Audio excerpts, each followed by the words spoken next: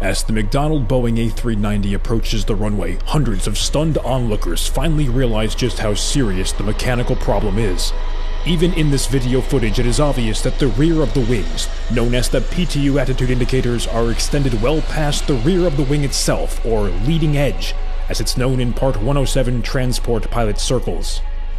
The pilot will have to align his vessel with the taxiway using an ancient technique known as hand flying, a move which, according to a 2019 poll, 9 out of 10 pilots considered, quote, more risky than having 35 unprotected sex partners at Coachella.